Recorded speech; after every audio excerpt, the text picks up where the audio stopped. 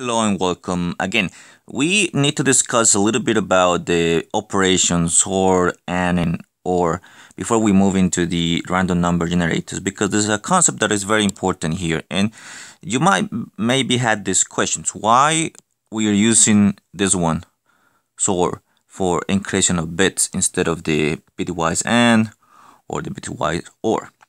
Now there's a reason for that, and the reason is because of the property of SOR.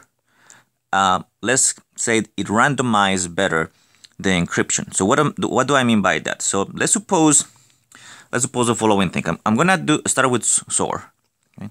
And remember, the encryption here is done on bits, so zeros and ones. So what happens if I want to encrypt? So I have here a plain text, and let's just look at just bit by bit. So plain text, and my plain text is a 0. So if I look at the sort here, this operation, sort, if I encrypt a 0, the node here by x is 0, and these two rows here, this row and this row.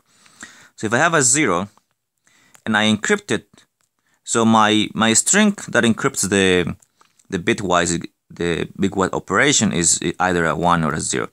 So if I encrypt a 0, I have two possibilities. I can have a 1 or I can have a 0. Again, if in my plain text is a 0 in these two cases, if I have a 1, then I get a 1. If I have 0, I get a 0. So this is going to be the string of the s's that we talked about earlier. So if I have a 0 in the bitwise, then what I can have is I can have either a 0 or I can have either a 1. And this part here is the 0 and 1 is the possibilities for the ciphertext. The same is going to happen with the 1. So the 1 here is going to have exactly the same possibilities. So if I have a 1 that is a plain text, a 1 from a plain text, that 1, once I encrypt it with SOR, depending on the s I have, so for example here, I'm looking at x equals 1. So if I encrypt it with an s which is 0, it gives me 1. If I encrypt it with an s that is 1, it gives me 0. So I have two possibilities here. So I can have 0 and I can have 1. So what that means is, given any bit that I have here, any bit either 0 or 1 in my plain text, there is a 50% chance that I get either a 0 or a 1, similar with the 1. Now that property does not happen if you just look at the encryption with AND. Let's say, for example, you decide that you want to encrypt with the this gate, with the gate AND. So let's think about it again in the same way. So I have a plain text, of course it's made out of zeros and ones. So and my plain text is a 0. And I'm encrypted with AND. So what's gonna happen if I encrypt with AND? A 0. Right? So an AND and I encrypt it with 0. To encrypt a 0, I have to put either a 1 or a 0. Depending on that, I get two possibilities. Right? So if I have a 0 with an AND, if my string of s is a 1, then I get a 0. And if I'm a string of 0, if I have the s's that are 0, I get 0 too. So 0 goes into 0 both times. You see, that's not very good. So what that's saying basically is, if this is the ciphertext, this here will be the ciphertext, the possibilities for the ciphertext. So if an attacker sees a string of zeros and ones, this is very important, you have to pay attention here.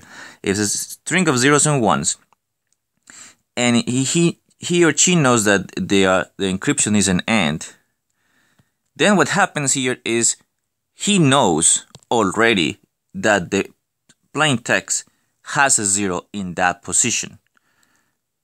So it's not encrypting the 0, it's just doing nothing to the 0. Okay, the AND is gonna encrypt, is gonna have a 50% chance of 1 encrypting to a 0 and a 1 encrypting to a 1. But for 0, that doesn't happen.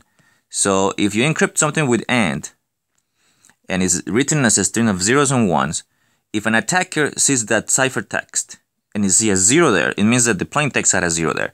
So you're giving up a lot of information there.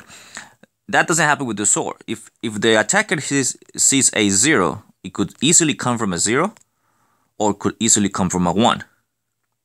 So that's a big difference. So that's why you don't use the AND for encryption, you use the XOR because it gives you 50% chance for each possibility for a 0 and for a 1. For the OR gate, a similar thing is going to happen. So this is the truth table for the OR gate. This is the OR gate here. And so what happens if I try to encrypt, let's say, a 0, right? A 1. Let's say a 1. I have to encrypt a 1. So what happens with that? So my plain text is this one right here. This is part of my plain text is a 1. Now if you encrypt a 1, you put it an S, some S that is either a 0 or a 1. So if I have a 1, that is my plain text, and I encrypt it with a 0, it gives me 1. And the same thing happens. If I have my plain text and I encrypt it with a value of S, which is a 1, it gives me 1. And this is again really bad. Why? Because again, every time an attacker sees the string of zeros and ones, and he or she knows that you're using an OR gate, then if he or she sees as 1, then she or he will immediately know that the plain text is a 1. So you don't want to use the OR and you don't want to use the AND. Because what you want to do when you encrypt something, you want to give as less information as possible to the attacker. And this XOR here, the one that we have, is giving the less information as possible. Because if an attacker sees a 1, it could easily come from a 0, and it could easily come from a 1. So that's the reason why when we use encryption and we want to use some of those bitwise operations like XOR, AND, and OR, and others, you really want this one. Because it gives you, it obscures the message much better than the AND in the OR. So I just wanted to make a mention to that, but I think that is very important to mention why we use an XOR there.